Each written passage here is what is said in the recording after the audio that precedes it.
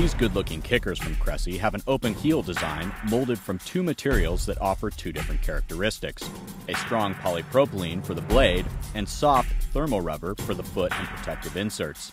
The result is the ProLight, an extremely light and well-balanced fin that's surprisingly responsive while providing considerable power and thrust. The compact blade features a soft rubber center panel that's flanked by thermoplastic stiffeners and flexible yet supportive side rails. This combination provides nice blade flex when kicking and allows you to maintain stability whether you prefer flutter, scissor, or frog-style kicking as you move through the water. The fin has two flaps along the end of the blade, a design which allows divers to change direction with only minimal kicking effort.